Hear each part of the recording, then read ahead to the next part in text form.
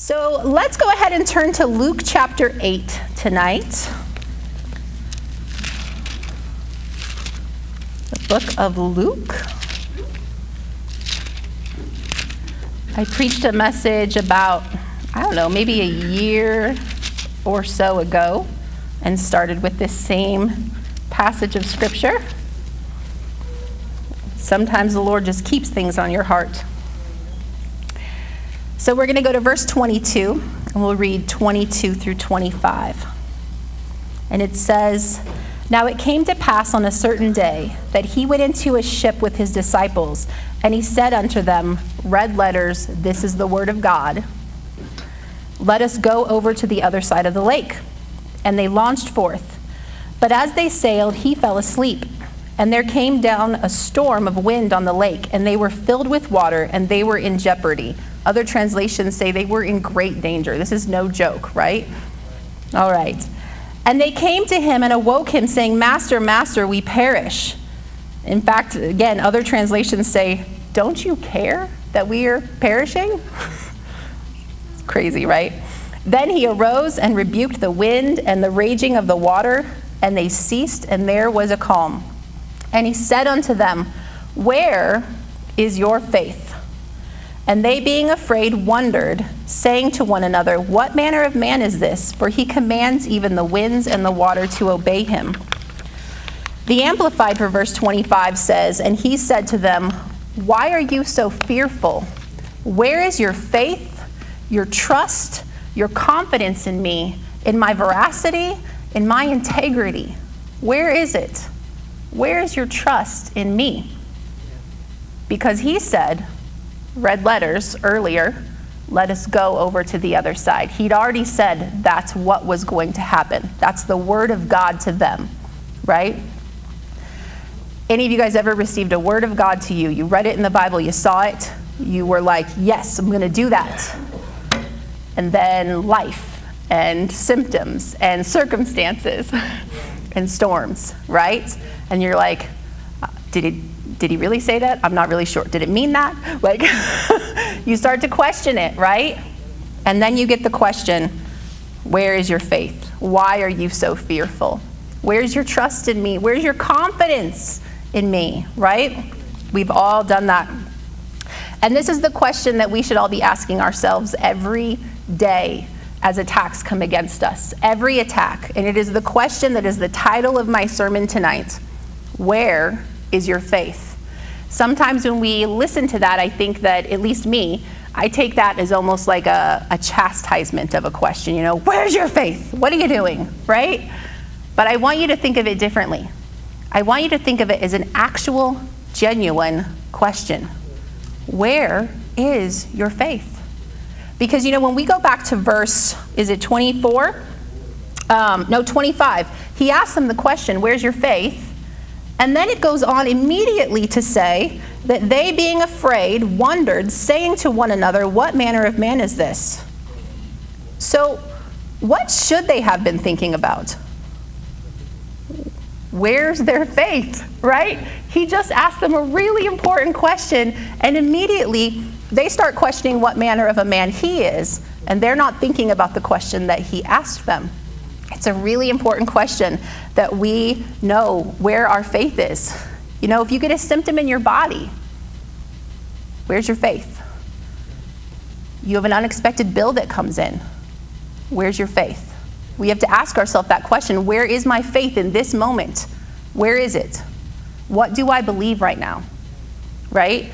If we're dealing with symptoms of depression and loneliness or sadness or anxiety, where is our faith? Where does it sit? And Jesus sometimes said that they were a faithless generation. He used that term. But when I was praying about this message, the Lord actually said to me that there's no such thing as losing your faith or lost faith. It's really a transfer of faith. You're transferring your faith from one thing to another. When God says he wants you to have faith, it means he wants you to have faith in him and what he says. It doesn't mean that he just wants you to have faith in anything, right? But you can have faith in whatever you choose to have faith in. Faith is simply what you believe. And it's important that we locate what we believe. That's super important. You do not want to go into storms and trials of life without knowing what you actually believe. People have gotten themselves into real trouble doing that, right? Choosing to not go to the doctor when they very much should have gone to the doctor because their faith was not there. You know, choosing not to get help when they should have gotten help because their faith wasn't there. We have to know where our faith is at. This life is there's no do-overs, you know? We only get to do this one time. So we want to take these things really seriously. And it's, I recently got done reading the book of Judges, and it reminded me that we cannot trust what seems right to us. The book of Judges actually ends with, in those days there was no king in Israel, and everyone did what was right in his own sight. The end of the book of Judges was really hard for me to read because some really bad stuff happened because it was what was right in their sight, right? And there is a king for us, right? We have Jesus. We have a solid king to look to always, that always makes the right decision, that always gives the right direction, that always helps us with exactly what we need. We have a king, right? And we have to rely on him. And we can't do what's right in our sight. When we do that, we are going to mess everything up, all of us. Because what's right in our sight is mixed with all kinds of other things, the influence of the world, the influences of our family and friends, and all kinds of things, the emotions that we have. We have to make sure that we have a solid foundation. We have to make sure that our faith is in the Word of God and the Word of God only. It has to be here. This is the only foundation that we can build our life on that is going to keep us steady at all times. So let's go to Matthew chapter 7. You guys doing okay out there? Good. All right. And we're going to start in verse 24. And I'm going to read it out of the Passion Translation. Miss Carla and Pastor John have recently talked a lot, and I've in the past recently talked about, or in the past have talked about sticking with, you know, your foundational translations of the Bible, like the King James Version. And that, you know, the other translations are really just to help us understand things, but we can't put, you know, everything in that. So I wanted to kind of explain why that I'm using it, because I looked at the King James Version, and then I looked at the other one, and the Passion Translation just really it says exactly what it needs to say, but in a really beautiful way that helps us in our modern language. So you can't trust everything that every modern translation says. I think the Passion Translation is one of the better ones, but still, just as Pastor John and Miss Carla have been teaching, you gotta have your standard Bible that you're really getting your foundation out of when it comes to the translation of your Bible. But I do want to read this in the Passion Translation. It says, "Everyone who hears my teaching and applies it to his life can be compared to a wise man who built his house on an unshakable foundation. When the rains fell and the floods came, and with fierce winds beating upon his house, it stood firm because of its strong foundation. But everyone who hears my teaching and does not apply it to his life can be compared to a foolish man who built his house on the sand. And when it rained and rained and the flood came, with wind and waves beating upon his house, it collapsed and was swept away." The King James Version says, "Whoever hears my sayings and does them." But I really love how the Passion Translation says, "Everyone who hears my teaching and applies it to his life." That's what I loved about this version, because that is exactly what I believe God is trying to say in this scripture. Applies it to his life. This is how we know what we believe, is when we apply it to our lives. That's how we know. And just like King David, he killed a lion, he killed a bear, then he killed Goliath. We can't just apply it to our lives when a huge storm hits and think that we're going to have the foundation that we need. we need to start applying it to our lives today when the little things come up, right? That's so important so that you truly know where your foundation is and you truly know what you believe in life.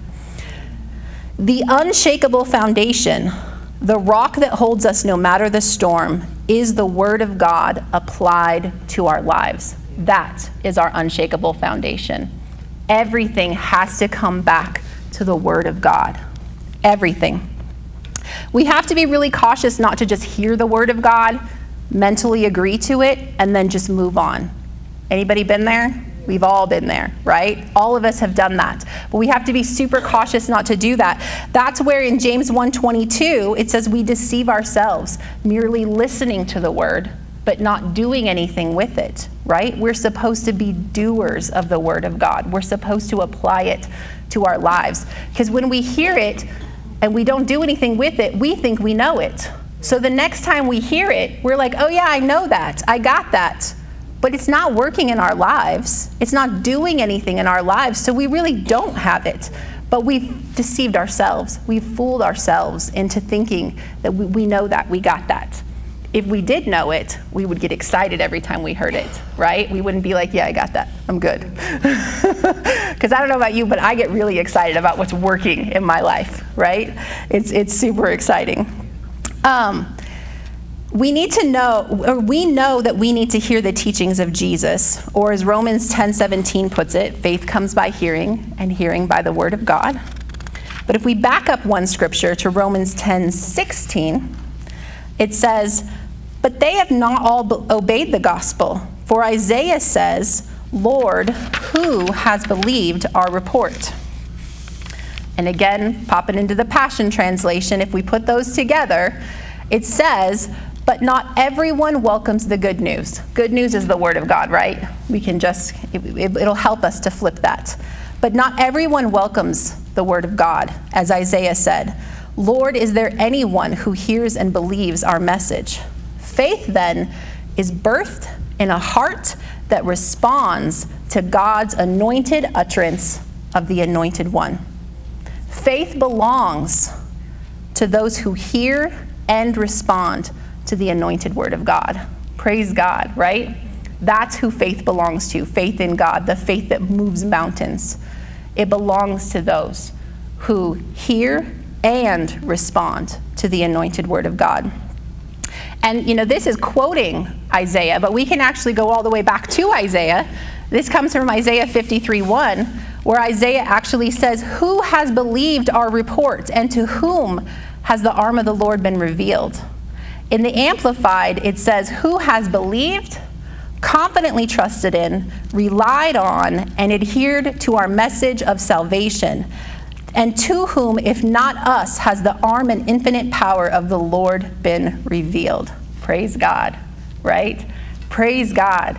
That is exactly, it's making sure that we're believing God's report, right? Anybody remember the song, Whose Report Will You Believe?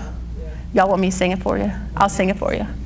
Whose report will you believe? We shall believe the report of the Lord. Tell me, whose report will you believe? We shall believe the report of the Lord. His report says, I am healed. His report says, I am filled. His report says, I am free. His report says victory. That's what his report says, right? Praise God. We have to make sure that everything comes back to the report that God gave us, to his report, right? So the second question is, whose report will you believe? Which, for the record, is the exact same question said differently. Where's your faith? Right? Whose report will you believe? Amen. Faith in God, or let me back up just a little bit. Faith is what you believe. It's that simple. Where your faith is what you believe. And believing is a choice. Yeah. Faith is a choice. Every day, every time a symptom comes against your body, every time a a symptom of depression comes against you, every time something tries to break your spirit, make you sad, make you depressed, make you upset, every time that there is a financial something that happens, every attack of the enemy, we have a choice in what to believe. It's not just something that just happens, right? Faith is a choice. What you believe is a choice, which is why every time those attacks happen, we have to ask ourselves, whose report will you believe? Are you going to believe what God said? Are you going to believe what this worldly report says, this natural report, these emotions, these feelings, this stuff that's coming from the natural world? What are we going to believe? It's so important. We have to understand that it's a choice. We get to choose what we believe. But if you don't know what God said, the choice is already made for you. You have to know that. It's so important that we know that. Kenneth Hagin actually used to say that all sickness is spiritual and all healing is spiritual. Everything that we receive from God, we have to receive from the Word of God into our spirit. If you try to receive healing with your body, you will fail every time, because healing is received in your spirit. It's received through the Word of God. He sent His Word to heal you, right? Everything that you need is in here. It's just the most amazing, amazing composition of books that has ever been created.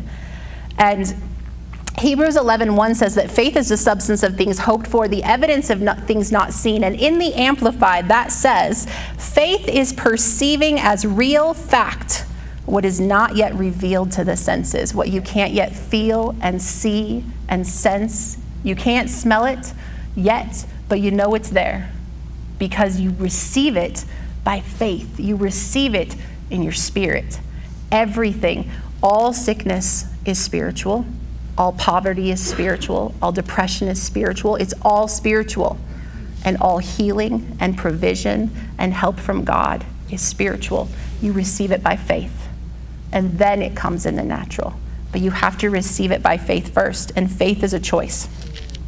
Faith is choosing to believe God's word despite what your circumstances and your feelings are telling you. How do we get there, though? I don't know about you, but I have sat in this room. I have heard anointed sermons. I have seen the Word of God come to life and jump off of the page and into my heart. And it just seems like nothing is impossible. And then I leave these walls and I go back to my circumstances and the things that are happening in my life. And all of a sudden, it can seem much more confusing than that. Yeah. Even though here, in this anointing, it's not confusing. God is very clear. It is very simple. But out there, our circumstances are screaming at us, trying to distract us, trying to get us away from what God said, away from the Word of God, right? So how do we get there? How do we get to that point that when attack comes against us, we respond according to the Word of God? We respond in faith and we say, no. We resist that. How do we get to that point? Gloria Copeland says, you only change how you believe by the Word of God. It's the only way. You only change how you believe by the Word of God. To believe the Word of God, you have to know what it says for yourself. You cannot just hear a preacher say something. You have to genuinely read the Word of God for yourself. And I get it. I know every person in this room that immediately says, Miss Sarah, I'm not a sorry, they call me Miss Sarah in Children's Church. Sarah, Sarah, I am not a reader. I don't like to read. When I read the Bible, I fall asleep. I don't like to do it. I don't understand it. I get confused. I get you. I was that person. I know that person that you think you are right now, and I'm telling you that's not who you really are. That's who the devil is telling you that you are. That's who the enemy is telling you who you are. Who you really are is someone who loves to read the Bible because it is a relationship of you talking to God and God talking to you. It is beautiful. And you have to get that straight. Your wife cannot read the Bible for you. Your husband cannot read the Bible for you. Your grandma cannot read the Bible for you. Your dog cannot read the Bible. Okay, your dog obviously cannot read the Bible, but you have to read the Bible for yourself every single day. You have to reconcile that. You know, I know it's February and, you know, most people have already broken all their New Year's resolutions and all that good stuff, but there is still time to set goals for the new year. Yes. And if you have to set one goal that actually matters and that will actually see you through the rest of this year, you got to get into this thing. You got to get in it. You got to consume it, right? You know, a lot of people set goals for eating right when it comes to New Year's resolutions. And, you know, one of the biggest enemies to eating right, maybe you want to, you know, eat more fruits and vegetables or lean meats or whatever it is, and but you get really busy that day and you forget to eat breakfast, and then, you know, work's really busy, so you just have a cup of coffee for lunch, you know, you just don't have time to eat. What's going to happen about like 3 o'clock in the afternoon? You're going to crash, and that bag of Doritos in the vending machine at your work's break room is going to start looking really good. And now all of a sudden, all of your willpower has gone out the window because you didn't prepare yourself, right? You didn't make sure that you were eating the right things. Same thing is true with the Word of God. This is food for us, right? This is our food, and we're supposed to consume it like we consume food. If you don't consume the Word of God every day, you will be led by the enemy into consuming all kinds of stuff. And you'll think that there's no choice. You'll think you're just exhausted and you're tired and you just can't focus on anything else. You just have to just watch this ridiculous movie, you know, just because it'll calm you down or whatever. You just have to let the world in. That's how you're gonna relax and zone out, right? And it's all stemming from the root cause of not being in the Word of God. This is the most important thing. We have to be in the Word of God. It's the exact same thing. So important that we get in there. And I'll tell you a trick that worked for me, because as I mentioned, this is somebody that I used to be, so I understand you. I get it, if that is you. And the answer, interestingly enough, was not to read the Word of God less. It was to read the Word of God more. I found a minister that said that when he was first starting out, he asked God, how much should I read the Word of God? And God told him to read 1 chapter out of the Old Testament every day, 1 chapter in Psalms or Proverbs, and 2 chapters out of the New Testament. And that was his formula for reading the Bible success. And it was the beginning of the formula for my success as well in reading the Bible. Because I found when I didn't just read like 1 chapter out of the Bible or 1 small set of scriptures or something like that, that all of a sudden, because I was reading it more, I could see it come to life in a whole different way. You know, and I don't read the Bible exactly that way anymore. I read the Bible a lot more than that now, simply because I'm engrossed in the story, in the beauty, in the whole tapestry of it all. Sometimes when I'm reading my Old Testament chapters and my chapters in Psalms or Proverbs and then my chapters in the New Testament, it's amazing how it all is talking about the same thing. And I'm like, that's so cool. Like, God, how did you know I was going to be at this point and this and this and this, and how it was all going to come together? And other times, you know, you might be reading the genealogies, and that might be your chapter in the Old Testament. And, you know, praise God, you got a chapter in the New Testament with something maybe a little bit more exciting for those of us that aren't into all the names, although it's fun to pronounce them for about 5 or 6. So we have to make sure that we are in the Word of God, because everything that we believe has to come back to the Word of God. We have to be looking at it for ourselves. We have to put our eyes on it. And I know you're like, but there are some people who don't have eyes, and they have grace for that. But you have eyes, so you have to look at the Word of God. And when you read your Bible, it's really important that you read it with the knowledge and the understanding that He wrote it for your benefit, not for His. If we read the Bible thinking that He wrote it for His benefit so we would follow all of His rules, then we have some misunderstanding in thinking that God is not all-sufficient and complete within Himself, that somehow He needs us to follow all of His rules. And that is not true. He is all-sufficient. He needs nothing to complete Him. He wants us. He desires us. But He is complete and perfect as He is. He does not need us. He wanted a family, which is why we are here. So we want to learn about him, learn about who he is. And when we read it, it's amazing how it just opens up to us. But he wrote the Bible for our sakes, so that we could know how to live free, so that we could see the results of living in sin. It's in there, and it's ugly, the results of it. It's all throughout it, right? But we can also see the results of living a righteous life. We can see the results of following God. We can see what it looks like to put the Word of God in our life, because he put it all in the Word for us. It's such a beautiful thing. Let's go to Joshua chapter 1, verse 8.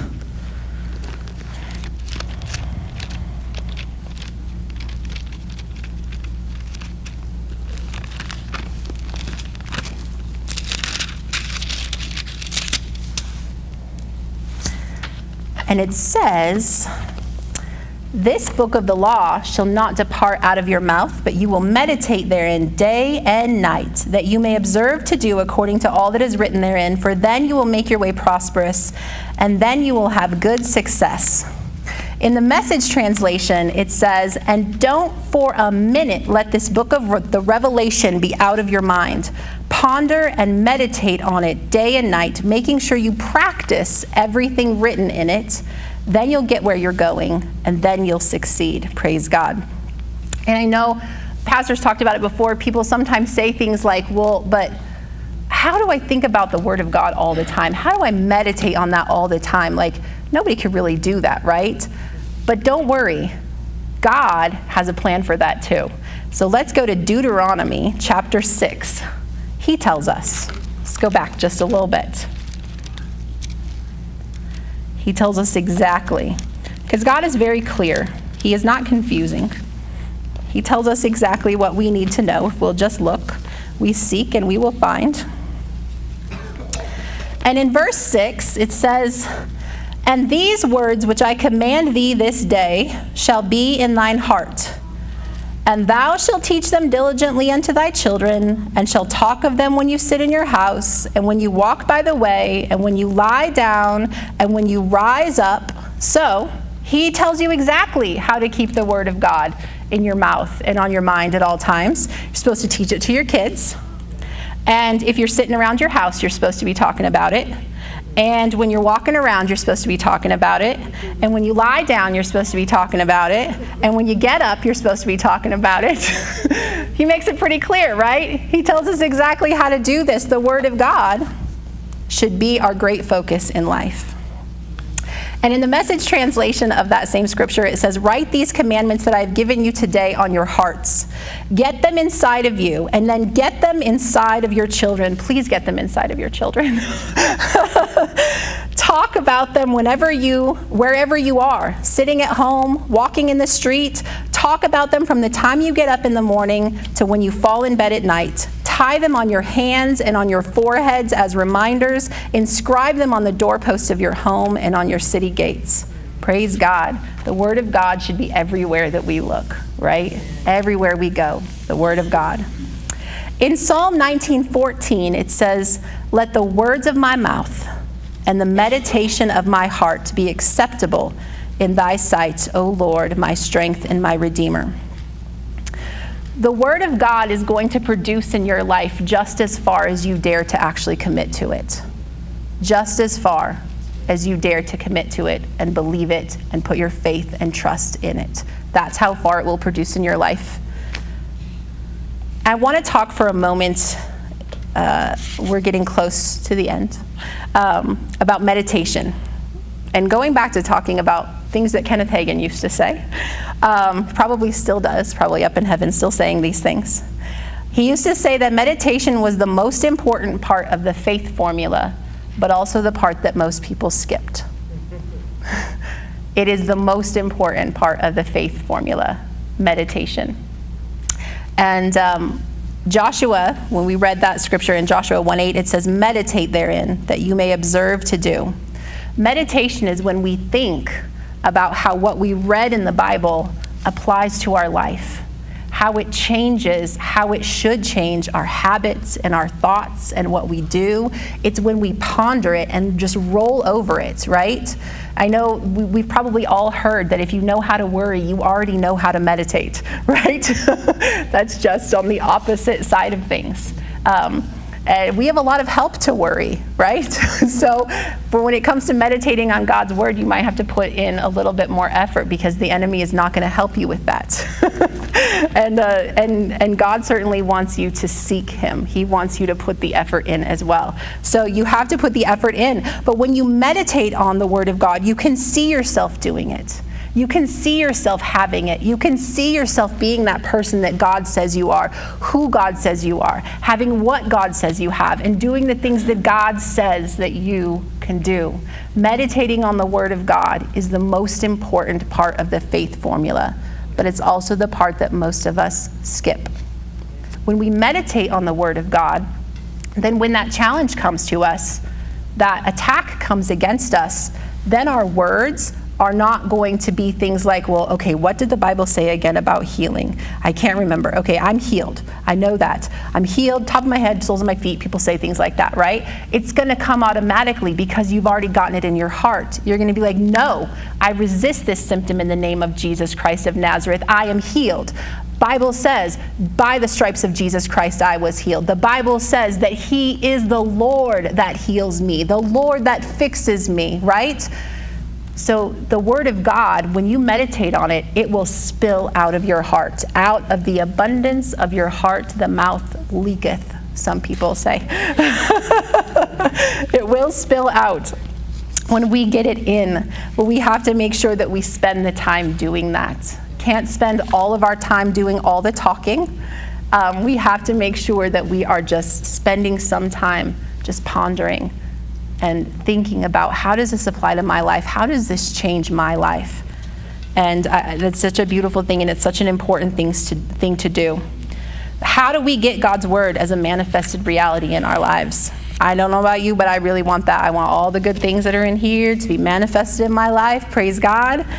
We have to make our thoughts, our actions, and our words be in agreement with what God says, because you are who God says that you are.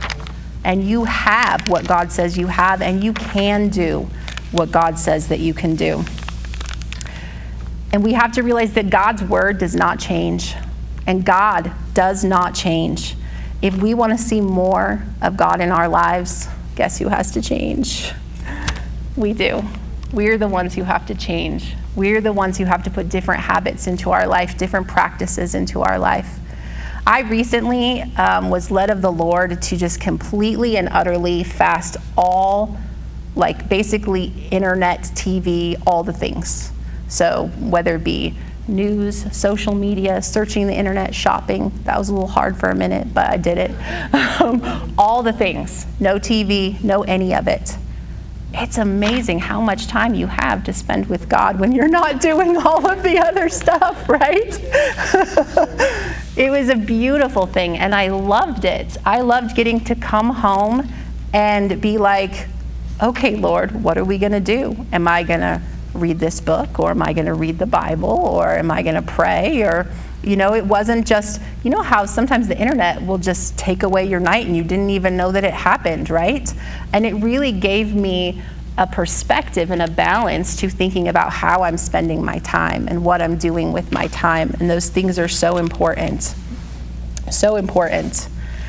So, again, what is faith? Faith is believing what God says in His Word, regardless of what we see with our eyes, or hear with our ears, or feel with our senses.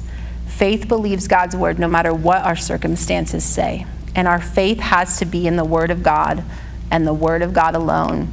As they say, anything else is sinking sand. And our foundation will not be strong. Our foundation will not be where it needs to be if our faith is in anything else, even if it's the words of a preacher. Any of you guys ever heard a preacher say something, Pastor John or someone else, and then you went to try to tell it to someone else, and it just became a whole lot of, well then Pastor said, blah, blah, blah, blah, blah, blah, blah, blah, blah.